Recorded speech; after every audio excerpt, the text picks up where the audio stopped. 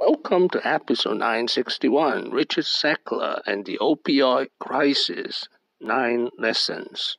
This is an outline of episode 961, lesson 1 to 5. This is lesson 6 to 9. Lesson 1, the Opioid Crisis. That is the opioid crisis at its height. Every day, about 130 Americans died of opioid overdose. The principal opioids that has fueled the crisis. The CDC estimates that roughly 450,000 people died from an overdose involving an opioid between 1999 and 2018.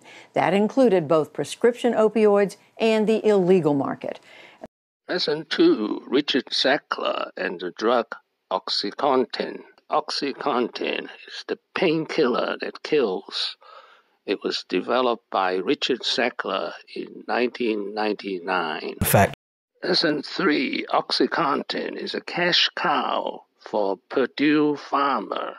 Has a net worth totaling $14 billion. The Sackler family is behind the blockbuster painkiller drug Oxycontin. The Sacklers push this highly addictive drug through their pharmaceutical company Purdue and rake in $3 billion in profit every year.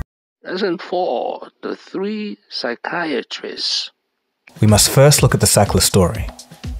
The story of the Sacklers starts in 1952 when 3 psychiatrist brothers, Arthur, Mortimer, and Raymond, purchased a small pharmaceutical company called Purdue. Together, they co-authored over 100 research papers on the biochemistry of mental illness. Arthur Sackler doubled as an advertising pioneer in pharmaceuticals. Lesson 5, the real addiction rate of Oxycontin. Oxycontin began in 1995. First, the company focused the drug on the same market as MS-Contin, cancer patients. The move was made to win wide regulatory acceptance and the integration of the drug into medical programs.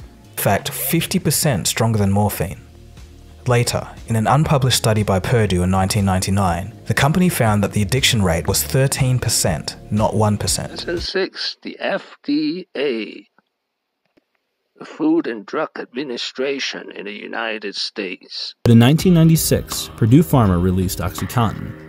Although this drug contained a much higher concentration of oxycodone than previous painkillers, the FDA approved it because the pill was designed to slowly release the drug over an extended period of time. Unfortunately, users soon found a way to break the slow release feature by crushing the pill and snorting or injecting it to obtain a high. By 2010, Oxycontin was the second most abused prescription drug in the nation, causing Purdue Pharma to reformulate Oxycontin to make it crush and injection resistant. Lesson 7, the doctors. The family, but the most important link in the whole chain was the doctors. After all, they were the ones who used their discretion on what to prescribe patients. Purdue had speaking events where doctors would be flown in to so-called seminars, which were essentially golfing trips. Thousands of clinicians were paid to speak at conferences on the company's behalf.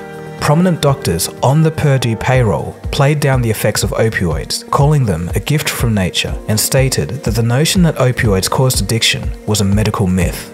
It is now possible to find regions in the country where the amount of prescriptions is more than the actual population of the region. Doctors would be arrested in the hundreds for running clinics which prescribed pills to patients without a legitimate reason. These were often called pill mills. Lesson 8, lawsuits in the thousands from 49 states. So why wasn't anyone doing anything about this? Well, soon people did. Lesson 9, the $8.3 billion settlement.